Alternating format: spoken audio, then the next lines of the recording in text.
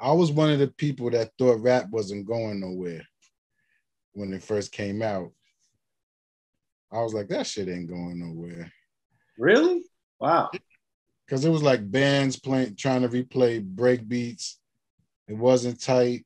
So you weren't feeling the early records where they were playing live musicians. No, I wasn't feeling that shit. And I doubt everybody else really was that really liked rap, that, you know, that grew up off the tapes that was coming out of Harlem and the Bronx with the echo and the scratching and the fucking, ooh. That's what I had to do. I had to bring that shit into the fucking fold. But that's what was missing.